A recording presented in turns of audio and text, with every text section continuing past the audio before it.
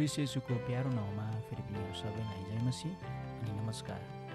आशा गर्छु यहाँहरू सन्चै हुनुहुन्छ र आज पनि हामी सदा चाहिँ तपाईँहरूको माझमा परमेश्वरको जीवित वचन लिएर उपस्थित भइसकेका छौँ। कृपया हामीलाई अन्तसम्म सुनेर साथ दिनुहोला। धन्यवाद। सबैलाई हाम्रो प्रभु येशू ख्रिस्टको नाममा जय मसीह र शान्ति तिमीलाई पडकास्टमा हार्दिक स्वागत छ।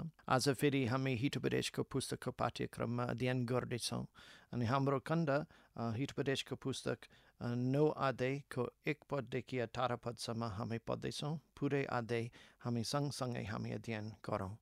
परमेश्वरको वचन यसरी लेखेको छ, बुद्धिले आफ्नो घर बनाएको छ, उसले आफ्नो 7वटा काबाहरू खोपेर बनाएको छ, उसले आफ्नो पशुहरू मरेको छ, आफ्नो दाखमदमा मसला मिलाएको छ, उसले आफ्नो टेबल पनि सजाएको छ, उसले आफ्नो कुमारीहरूलाई पटाएको छ, उसले शहरका अग्ला ठाउँहरू हुँदो पुकार्छ, जो बौद्धो छ त्यो फर्केर यहाँ आओस्, अनि जसँग समझ छैन त्यसलाई उसले भन्छ, आओ मेरो रोटीबाट खाऊ र मेरो दाखमदबाट पिऊ, जसमा मैले मसला मिलाएको छु। मूर्खहरूलाई त्याग र बाँच अनि समाजको मार्गमा हिँड। जसले गिला गर्ने मान्छेलाई हप्काउँछ त्यो आफै सर्वमा पर्छ, अनि जसले दुष्टलाई हकार्छ त्यो आफै कलङ्कित हुन्छ। गिला गर्नेलाई नहप्काऊ, नत्र त्यसलाई तिमीलाई घृणा गर्ला। बुद्धिमान मानिसलाई हप्काऊ र उसले तिमीलाई प्रेम गर्नेछन्। बुद्धिमान मानिसलाई शिक्षा देऊ र ऊ झन् बुद्धिमान हुनेछ। इमान्दार मानिसलाई सिकाऊ र उसको विदा बनाउनेछ। परमप्रभुको भय बुद्धिको सुरु हो, अनि परमप्रभु पवित्रको ज्ञान चाहिँ समझ हो। किनकि मद्वारा तिम्रो आयु बढ्नेछ र तिम्रो जीवनका वर्षहरू थपिनेछन्। तिमी बुद्धिमान भयौ भने तिमी आफ्नै निम्ति बुद्धिमान हुनेछौ, तर तिमीले गिला गर्यौ भने तिमीले मात्र त्यो भोग्नु पर्नेछ। मूर्ख स्त्री हल मच्याउने हुनेछ, त्यो बुद्ध हो र त्यसलाई केही जान्दिन, किनभने त्यो आफ्नो घरको ढोकामा बस्छ, शहरका अग्ला ठाउँहरूमा आसनमा बस्छ, त्यहाँबाट बाहिर आफ्ना मार्गमा सिधा गइरहेकाहरूलाई यस्तो भन्दै बोलाउनलाई, जो बौद्धो छ त्यो फर्केर यहाँ आओस्, अनि जससँग समझ छैन त्यसलाई भन्छ, छोरेको पानी मिठो हुन्छ, गुप्तमा खाएको रोटी स्वादिलो हुन्छ, तर त्यहाँ मरेकाहरू छन् र त्यसका पाहुनाहरू अधोलोकका गहिराईहरूमा छन् भन्ने कुरा यसलाई थाहा छैन। हामी प्रार्थना गर्छौँ। परमप्रभु परमेश्वर पिता, तपाईँको पवित्र वचनको लागि अनि यो समयको लागि हामी धन्यवाद चढाउन चाहन्छौँ।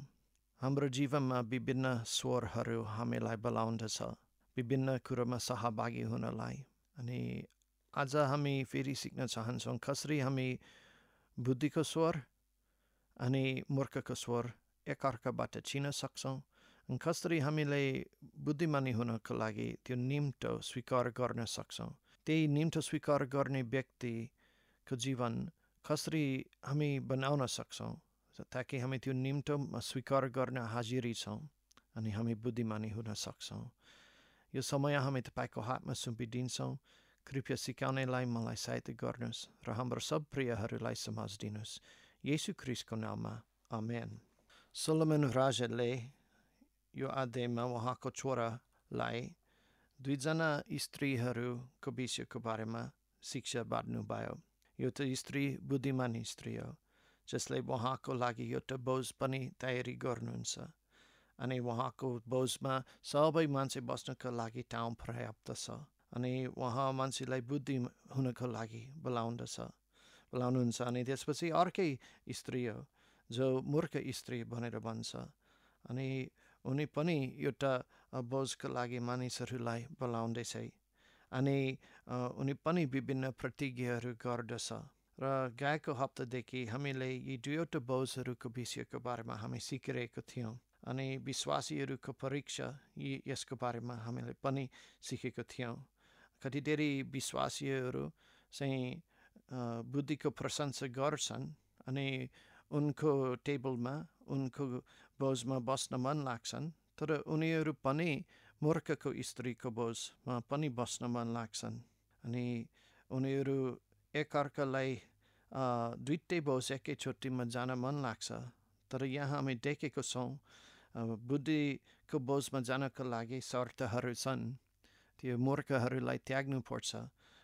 त्यहाँ शर्त दिएको छ अनि उनी त्यस्तै खालको मान्छेहरूसँग हामी हिँड्न पाउँदैनन्। त्यहाँ अर्कै कुरो चाहिँ गिला गर्ने मान्छे हुनु हुँदैन अनि खिसी गर्ने मान्छे हुनु हुँदैन। अनि जुन मान्छे गिला गर्ने मान्छे हो, जुन मान्छे खिसी गर्ने मान्छे हो, त्यो मान्छे चाहिँ उसको आफ्नै जीवनमा शिक्षा स्वीकार गर्न सक्दैन। अरूलाई सिकाउन मन लाग्छ तर आफ्नै जीवनको लागि शिक्षा लिन मन लाग्दैन। अनि त्यही कारण गिला गर्ने मान्छे अथवा खिसी गर्ने मान्छे बुद्धिको बोझको निमन्त्रणा स्वीकार गर्ने साह्रै अप्ठ्यारो छ। र अब हामी गएको हप्ता त्यही विषयको बारेमा हामीले सिकेको थियौँ अनि जुन मान्छेहरू त्यो बोझमा आउँछन् अनि जुन मान्छेहरू त्यो बोझमा जान अप्ठ्यारो हुन्छ हामीले हेर्दै थियौँ। अनि पहिला हामीले हेऱ्यौँ यदि हामीले एउटा गिला गर्ने मान्छे अथवा खिसी गर्ने मान्छे त्यो निम्तो स्वीकार गर्ने अप्ठ्यारो छ। तर कस्तो खालको मान्छेले स्वीकार गर्दछ होइन? त्यो दोस्रो किसिमको मान्छे के छ? जुन मान्छे परमेश्वरसँग परमप्रभुसँग सम्बन्ध राख्दछ। 10 पद हेर्नुहोस्। परमप्रभुको भय बुद्धिको सुरु हो अनि परम पवित्रको ज्ञान चाहिँ समझ हो। त्यसकारण यदि हामी बुद्धिमानी स्त्रीको बोझमा हामी बस्न चाहन्छौँ भने पहिला हामीले के सिक्यौँ? हामीले पहिला बुद्धिमतीको बोझमा जानु हुँदैन। यदि हामी त्यहाँ तृप्त हुन्छ हामी अवश्य नै हामीले मूर्ख स्त्रीको बोझमा जानु हुँदैन। किनकि यदि हामीले त्यहाँ तृप्त हुन्छ भने हामी अवश्य नै बुद्धिमानीको बोझको लागि हामी भोक लाग्दैन। पहिलो कुरो चाहिँ हामीले मूर्खको स्त्रीको निम्तोलाई इन्कार गर्नुपर्छ अनि त्यसपछि हामीले मात्र बुद्धिको बोझको लागि हामीलाई भोक लाग्छ। अनि यसको साथसाथै हामीले गिला गर्ने मान्छे खिसी गर्ने मान्छे हुनु हुँदैन। किनकि हामी बुद्धिलाई स्वीकार गर्नका लागि हाजिरी हुनुपर्छ अनि बुद्धिलाई स्वीकार गर्नका लागि आफैलाई हाजिरी बनाउनलाई आफैलाई तयारी बनाउनका लागि अर्को क्रम के छ? परमेश्वरको भय गर्नुपर्छ। हामी परमेश्वरसँग सम्बन्ध राख्नुपर्छ। यहाँ बाइबल बताउँछ कि परमेश्वरको भय ज्ञानको सुरु हो, बुद्धि हुनेको सुरु हो। जसरी तपाईँ परमेश्वरको बारेमा सोच गर्नुहुन्छ त्यो वास्तविक रूपमा तपाईँको चरित्र देखाउँदछ। यसाया 6 अध्याय यसरी लेखेको छ, राजा उज्जाया मरेको वर्षमा मैले परमप्रभुलाई एउटा अग्लो र उच्च सिंहासनमाथि बसिरहनु भएको देखेँ अनि उहाँको वस्त्रको फेरले मन्दिर भरिएको थियो। त्यो सिंहासनको मास्तिर सराफहरू उभिएका थिए, हरेक कचौटा पकेका थिए।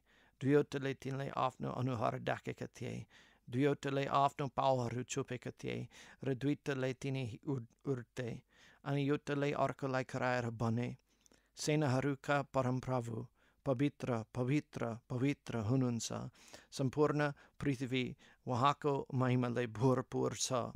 अनि ती कराउनेहरूका आवाजले ढोकाका काबहरू हल्लिए अनि भवन धुवाले भरियो। तब मैले भने, हाय मलाई, किनभने म नाश भए, किनकि म अशुद्ध ओठहरू भएका मानिस हुँ अनि म अशुद्ध ओठहरू भएका मानिसहरूको बिचमा बस्दछु, किनकि मेरो आँखाहरूले राजालाई सेनाहरूका परमप्रभुलाई देखे। तपाईँ कसरी परमेश्वरलाई हेर्नुहुन्छ? तपाईँको परमेश्वरलाई हेर्ने दृष्टिकोण कस्तो छ? अब परमप्रभु पवित्र परमेश्वरको दृष्टिकोण चाहिँ वास्तवमा समाजको सुरुवात हो। यदि हामी समाजमा हिँड्न चाहन्छौँ भने हामीले परमेश्वरको बारेमा ठिक दृष्टिकोण लगाउनुपर्छ, उहाँलाई ठिक तरिकाले हेर्नुपर्छ, उहाँको बारेमा बुझ्नुपर्छ अनि यो हाम्रो व्यवहारमा प्रकट हुन्छ। कति विश्वासीहरू परमेश्वरको विशेषताहरूको बारेमा धेरै बताउन सक्छन्। परमेश्वर पवित्र हुनुहुन्छ, परमेश्वर अनन्त सधैँ बढिरहने परमेश्वर हुनुहुन्छ, परमेश्वर सर्वज्ञानी हुनुहुन्छ, परमेश्वर प्रेमिलो हुनुहुन्छ।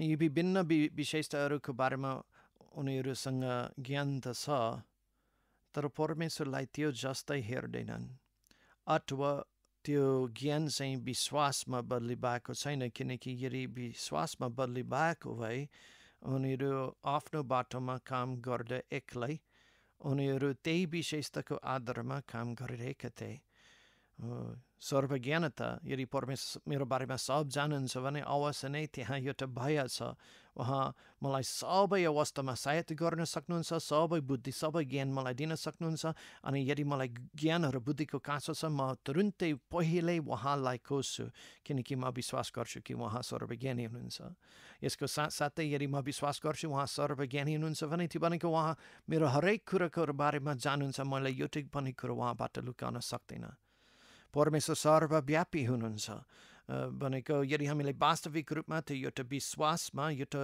जस्तै मानसिक रूपमा होइन तर एउटा भरोसामा हामी परिवर्तन ल्याउँछौँ भने हामी थाहा हुन्छ जब म एक्लै छु परमेश्वर मसँग हुनुहुन्छ अनि त्यसले मेरो एक्लै हुनेको व्यवहारलाई प्रभाव पर्छ अनि यदि तपाईँको सही चरित्र थाहा पाउन चाहनुहुन्छ भने जुन व्यक्ति तपाईँ आफ्नै खुट्टामा एक्लै हुनुहुन्छ वास्तविक रूपमा त्यो तपाईँको सही चरित्र हो जब परमेश्वर मात्र हेर्दै हुनुहुन्छ होइन अनि यदि हामीले परमेश्वरको विशेषताहरू हामी साँच्चै विश्वासमा हामी लाउँछौँ अनि हाम्रो काममा हामी लाउँछौँ त्यसपछि हामीले परमेश्वरको भयमा हामी हिँड्दछौँ अनि त्यहाँ पनि समाजको सुरुवात हो जति तपाईँ र म हामी परमेश्वरको सम्बन्धमा हामी जिउँछौँ अनि उहाँको नजिक घनिष्ठ रूपमा हामी हिँड्छौँ त्यति धेरै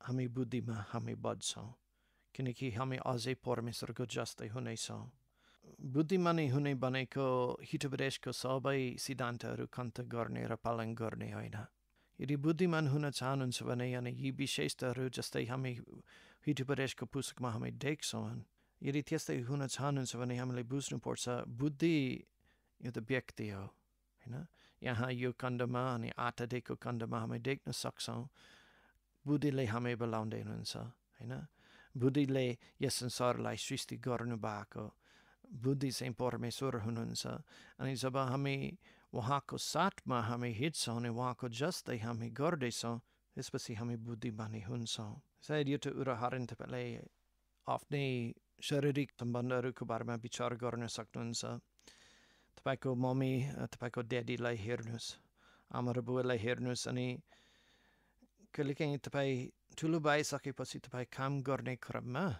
तपाईँको आफ्नै कामलाई हेर्नुहुन्छ भने तपाईँलाई थाहा हुन्छ लो मेरो बुवाले यही तरिकाले काम गर्नुभयो मेरी आमाले यही तरिकाले काम गर्नुभएको तपाईँ थाहा हुन्छ लो म त नबुझिकन मेरो बुवाको जस्तै भए अथवा मेरी आमाको जस्तै भए होइन यही प्रकारले किन यस्तै भएको किनकि तपाईँ धेरै वर्ष उनीहरूको साथमा बस्नुभयो उनीहरूसँग कुरो गर्नुभयो उनीहरूबाट सिक्नु भएको होइन अनि अवश्य नै त्यो एउटा प्राकृतिक अथवा स्वाभाविक परिणाम हो तपाईँ आफ्नै आमा र बुवा जस्तै हुनुहुन्छ यदि तपाईँ बुद्धिमानी हुन चाहनुहुन्छ भने परमेश्वरसँग समय बिताउनुहोस् उहाँसँग हिँड्नुहोस् उहाँलाई एउटा व्यक्ति झै एउटा साथी झै हेर्नुहोस् अनि जसरी तपाईँ कुनै अर्कै साथीसँग तपाईँले हिँड्नुहुन्छ उहाँको साथमा पनि हिँड्नुहुन्छ बाटोमा हिँड्दा उहाँसँग कुरो गर्नुहोस् बिहानमा उठ्दाखेरि उहाँसँग कुरो गर्नुहोस् उहाँबाट सल्लाह माग्नुहोस् उहाँबाट बुद्धि माग्नुहोस्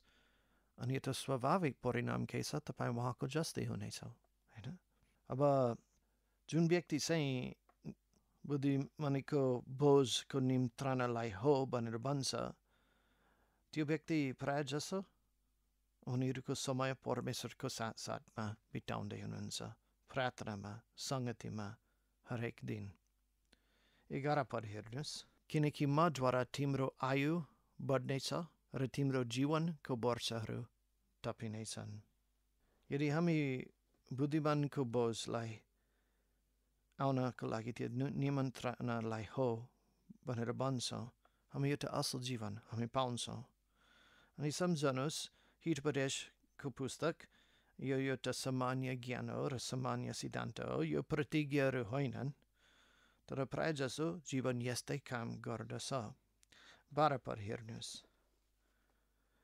तिमी बुद्धिमान भयो भने तिम्रो आफ्नै निम्ति बुद्धिमान हुनेछौ, तर तिमीले गिला गर्यो भने तिमीले मात्र त्यो भोग्नै पर्नेछ। जब तपाईँ बुद्धिमानको टेबलमा, बुद्धिमानको बोझमा बस्नुहुन्छ, तपाईँ आफैलाई सहायता गर्दै हुनुहुन्छ।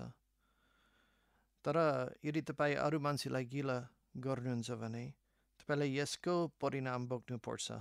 तपाईँ आफैलाई हानि गर्नुहुन्छ र अरूलाई पनि हानि गर्दै हुनुहुन्छ, होइन, चोट पुर्याउनुहुन्छ।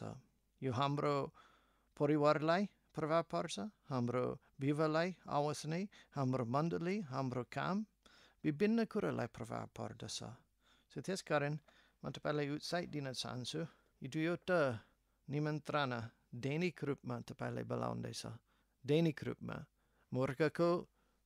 मूर्खता तपाईँलाई बोलाउँछ अनि बुद्धि तपाईँलाई बोलाउँदैछ। सो कुन चाहिँको निम्तो आज तपाईँलाई स्वीकार गर्नुहुन्छ अनि एउटालाई स्वीकार गर्नको लागि तपाईँले अर्कोलाई इन्कार गर्नुपर्छ।